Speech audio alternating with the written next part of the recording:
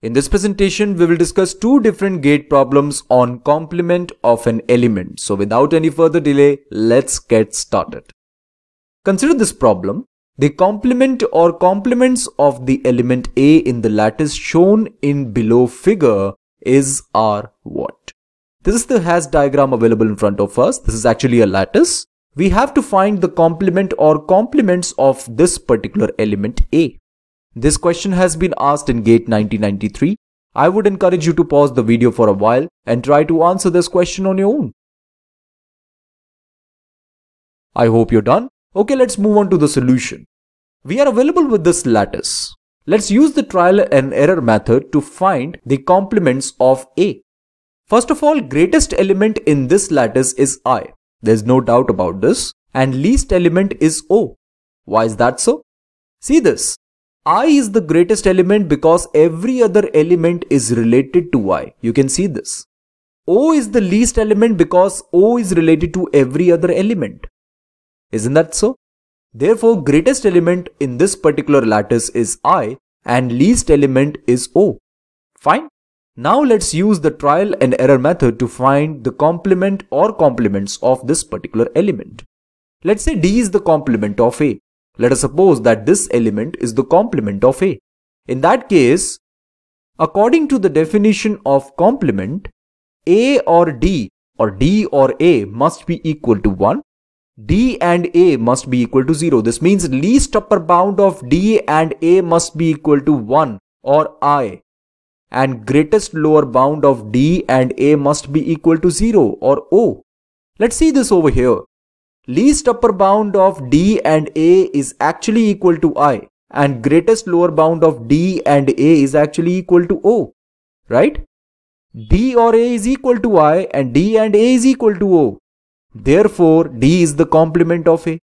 Similarly, B is also the complement of A because least upper bound of B and A is I and greatest lower bound of B and A is O. They meet at this point, right?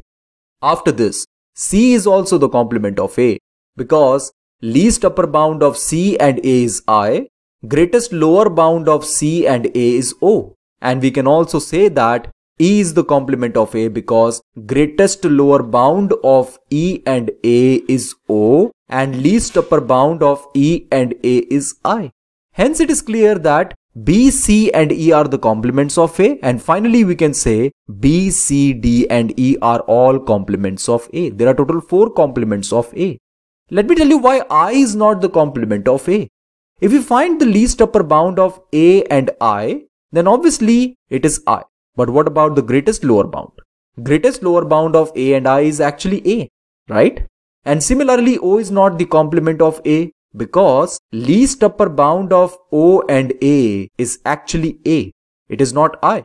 Hence it is clear that O and I are not complements of A. But D, B, C and E are complements of A. Fine. So there are total 4 complements B, C, D and E. Okay, let's consider problem 2. In the lattice defined by the hash diagram given in the following figure, how many complements does the element E have? This is the hash diagram available in front of you. You have to find how many complements does the element E have. This question has been asked in GATE 1997. I would encourage you to pause the video for a while and try to find the solution to this problem. I hope you're done. Okay, let's move on to the solution. G is the complement of E because least upper bound of G and E is 1 or A. And greatest lower bound of G and E is 0 or F. You can verify this. Let me tell you that the least element in this particular lattice is F and greatest element is A. You can verify this. Greatest lower bound of G and E is F, right? Greatest lower bound of G and E is F and least upper bound of G and E is A, right? Therefore, G is the complement of E.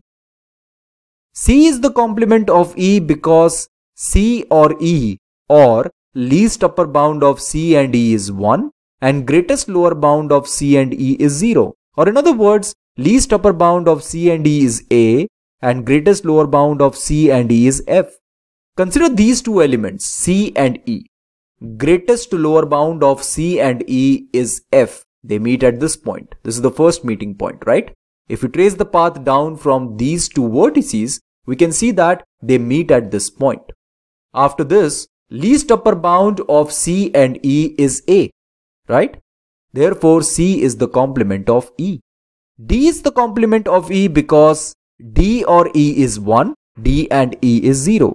Or D or E is A and D and E is F, right? This is also true. Least upper bound of D and E is A. Greatest lower bound of D and E is F, right? Hence D is the complement of E. Okay. It is clear that G, C and D are all complements of E. Isn't that so? G, C and D are all complements of E. Apart from this, no other element is complement of E. Hence, option B is the correct option. You can see that this option is the correct option. There are total 3 complements of E. G, C and D are all complements of E. There are total 3 complements of E. Hence, option B is the correct option. Okay friends, this is it for now. Thank you for watching this presentation.